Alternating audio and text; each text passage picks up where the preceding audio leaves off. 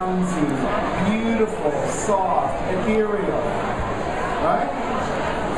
Let's give this bride, I'm going to say the word that I never say when I say the word Milo. Let's give her smoky eye. But we're not going to do it typical. We're going to give her a soft, bronze smoky eye. That sound good to you? Something different. Something, same old. Oh, by the way, gray is never, ever, ever to be used on a bride's eye. No gray, no gray, no gray. Gray eyeshadow, any type of gray color is not organic to human skin. It's a mixture of white and black, correct? Those two colors do not exist on us. So it's always going to stand out and look hard in pictures.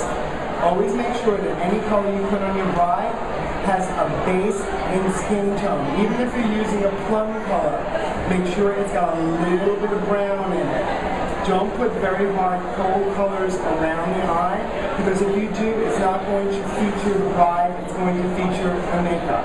It's not about us on the day of the wedding, it's about the bride. Now the bridesmaids are a different story. Make them look hard as hell. And the bride will be your best friend.